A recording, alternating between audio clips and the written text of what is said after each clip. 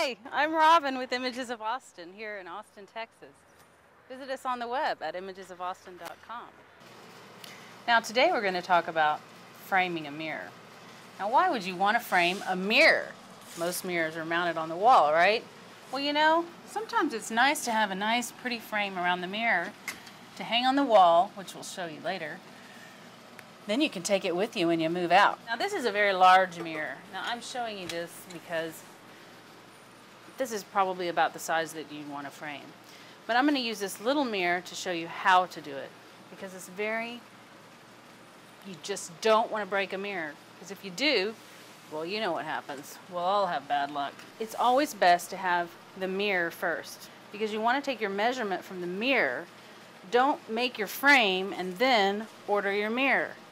Now, before you frame a mirror, it's important that you have your frame built, ready to go, that fits your mirror. You don't want this old ugly edge in here to reflect back into the mirror. So you want to color it dark. You can either use latex paint, or in my case, I'm just using a black marker.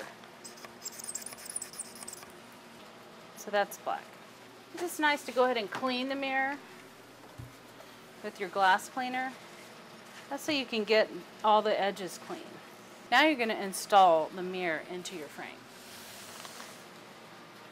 Take the mirror and put it into your frame like so. And then you're going to want to have some backing cut to back the frame that you can put your nails against. This frame is 3 by 3. Okay, now we're going to put the backing behind the mirror.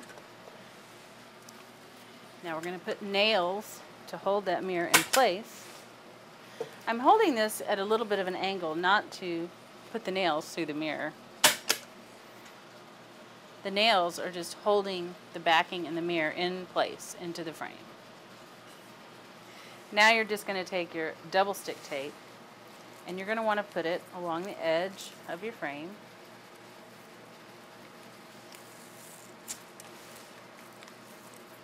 This is to adhere your dust cover. This is our paper, this is our dust cover. It can be any kind of paper. Press it down. Now we're going to want to trim off the excess of the paper using our razor blade. Just very carefully run around the edge of the frame.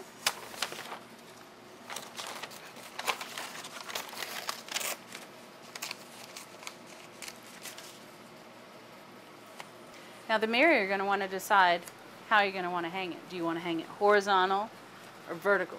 Of course, in this case it doesn't matter because it's a square, but you could hang it at an angle.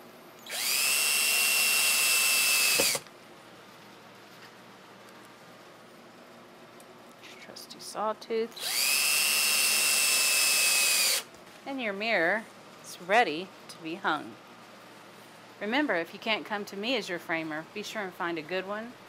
Have a good connection with them, and don't forget to hang the picture straight. Bye-bye.